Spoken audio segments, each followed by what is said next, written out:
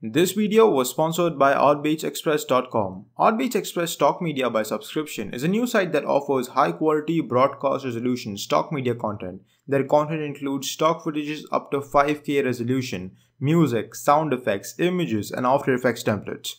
Sign up today for a free account at OutBeachExpress.com and receive 19 free pre-selected stock media downloads. No credit cards, payments, or obligations required. Create your free account today.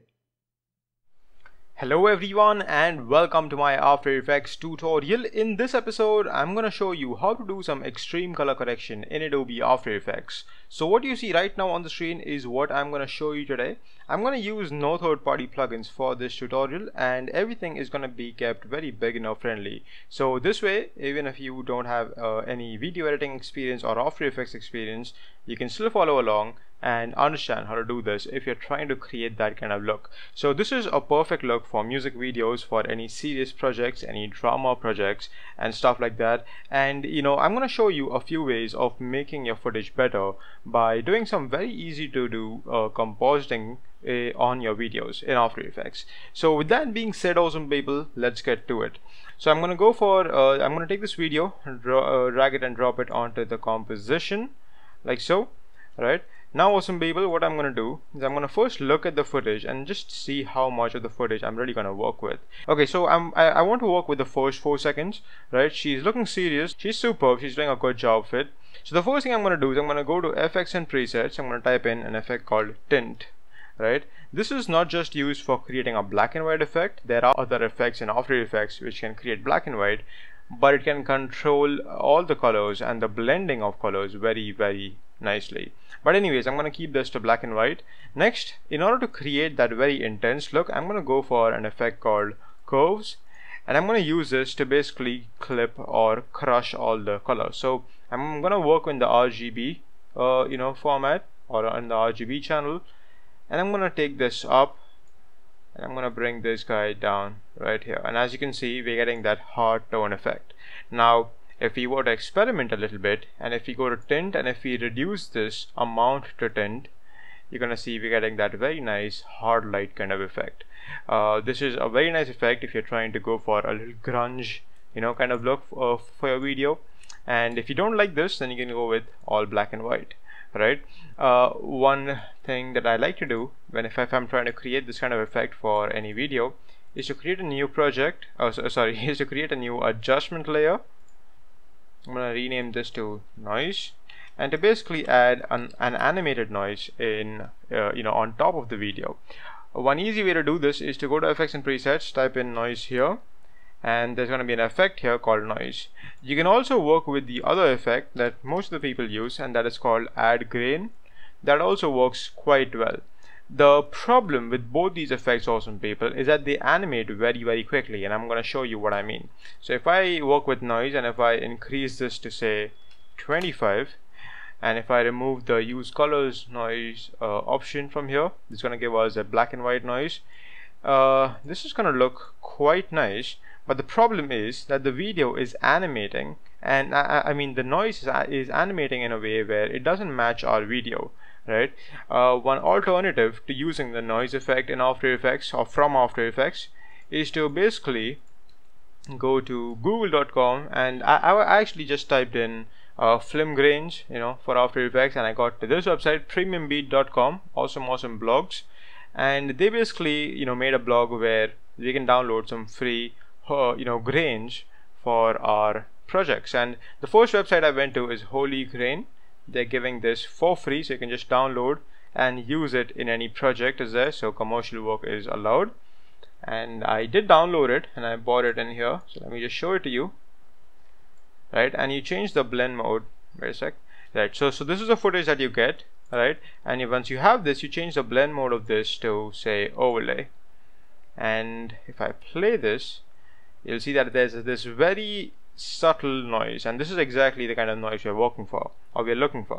But I'm not going to use this because I want to show you guys some cool things from After Effects. So we have applied a noise. One more way of intensifying our look is to change this adjustment layers blend mode to soft light or to overlay. Overlay is going to be a little overkill in my opinion, so I'm going to go for soft light, and you can see it gets that very intense, harsh black and white effect. I'm going to increase the amount of noise to a little bit higher. And if I play this now, right, the only problem is the animation speed. Now if you don't want to work with noise because the animation of noise is very quick, then you can work with add grain. This is also a very powerful effect. What we'll do is that right now it's only being displayed in this box, so I'm going to change this to final output. It's going to take a time to render, but that's okay. I'm going to change the intensity to say 3, and I'm going to change the size to say 0.1. This way it's going to give us that proper grain effect. Now if you cannot see anything, I can clearly see some things here, but depending on the recording you may not be able to see things, so I highly recommend that you follow along with me. And if I play this now, this is also going to animate, but if we do not like its animation, we have the option to control the animation in add-in grains. If I play this, you can see the animation is subtle if compared to noise, but it's still there. And also I'm seeing some color here, so I'm going to go to color and I'm going to put on a checkbox on monochromatic. Right, that basically means just having black and white noise, and this is exactly the kind of effect that we are looking for. Right, we can even control the animation of the noise by going to this animation tab and bringing down the speed to say 0.5, or basically half of the default. I'm gonna put a check mark on animate smoothly, and that's gonna help us a little bit. If you reduce this to if you reduce the quality to half or something, the previewing is going to be a little bit better, but the previewing, because it's a noise effect, can give you some intense look, which is not really there in the final render. So you want to make sure that once you're done with your editing, once you have done everything, you're at least doing one preview on set to full. Okay, even though it takes a little time, go get your coffee, go get take a round somewhere, and come back and then see the full thing. Okay, so as you can see, add grain does add a little effect, a little power to the computer, but I think it's definitely worth it. Right, so in my opinion, add grain is doing a better job. That's awesome. Next, awesome people, in order to make this video a little bit better, what you can do is you can work on the eyes of your talent. Eyes are very important. All feature film big directors use eyes for communicating the personality of the character, and this is exactly what we are going to do. So what we want is that we want to show that she is sad, right? She is sad, she's depressed, she's intense and stuff, and we gonna make that pop a lot, I'd say, by doing a little bit of a separate color correction on her eyes. So I'm going to duplicate the layer. I'm going to rename this to eye left. I can you can disable the noise layer so you can work a little bit better.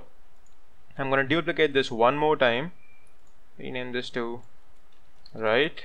Correct, so this is eye left and eye right, and what I'll do is I'm going to just work on eye left for now. So I'm going to create a mask, use a ellipse tool, select the layer. I'm going to basically draw a mask out like that, right? And I'm going to change it to none, just to see that if the mask is perfect or no. And you can see that clearly it wasn't perfect, so you can tweak it if you'd like so. Right, superb. Now awesome people, we are gonna select the mask, and you're gonna have this tracker change sort of completely. If you are not seeing this tracker, then go to Windows and put a checkbox on tracker right here. Okay, so before it's gonna appear something like this. Once you select the mask, it's gonna appear like this, and now you just want to analyze. I'm gonna go to the first frame. And you also want to see to it, awesome people, that you draw the mask on the first frame. Right now, as you can see, I drew the mask on the 16th frame. If I go back to the first frame, it's a little bit off. Well, no worries, we can track it like this, but it would be better if you start your tracking from the first frame. So I'm going to pause my video here and wait for the tracking to get over, and I'll come back when this is done. Alright, so this is done, but the problem is that since we started the track from the 16th frame, the previous frames were not tracked, so it's okay. I'll select the mask one more time and I'll click on analyze backwards or track backwards. and what's going to happen is it's going to repeat the same process, but it's just going to go back, and as you can see, the mask has been tracked in quite nicely. Superb, superb, good job. Next, you're going to work with eye right, so I'm going to create a mask for that. And again, you want to see to hit that you're doing the mask on the first frame. I wasn't doing that, so go to the first frame, eye right, and you want to do this, correct, and analyze, or I'll change it to none first, and then select the mask. Do not have anything else selected, it's going to change, so select the mask and click on analyze ahead. Alright, so this is going to track one more time the right eye, and I'll be back when this is done. Alright, so this is also done, awesome people, and we have our two eye tracks. Superb. Next we're gonna enable both the layers, and then we'll firstly change the mask options to add, mask options to add. So we can only see two different eyes. That's all, and that's awesome. That's exactly what we wanted. Now if we switch on the video layer, we are going to have this. If we switch on the noise layer, we're going to have our extreme effect, right? And this is awesome.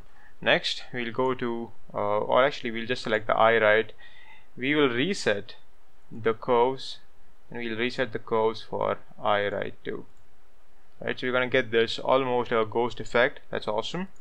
Select both these layers, hit the F key for feather, and we'll feather out the mask a little bit, like so. Right, change it to 50. You change both of these guys to 50, and there you go. You can even enable change the blending mode of these layers, something like add, and as you can see, it's going to help you pop the eyes a little bit better. So this was before, right, and this was after. Right, you see that it's a very small difference, but the roto work for us has already been done by the tracker in After Effects. So now you no longer need to do anything. If you want to do something though, if you want this to pop a little bit better, then we can even increase the the brightness in the eye like that. Right, it's a very subtle effect, but it's definitely worth it. Right, so again, this is before, after, correct, and I think we have pushed it a little too much, so I'm gonna press Ctrl Z a couple of times to bring it back to normal. So again, this I think looks perfect. So this is normal, and this is without the eye effects, right, without. Superb. And now, awesome people, if I still want and if you're not a big fan of black and white, harsh colors, then you can reduce the tint amount to 75 or something, and you're gonna get a very hard light sort of effect. I've seen this effect being used on a lot of stock images, and as you can see, it looks really nice. So if you're going for this kind of effect, this is how you do it. You can even add glow and stuff to this, but I by experience can tell you that it's not gonna work on this kind of footage.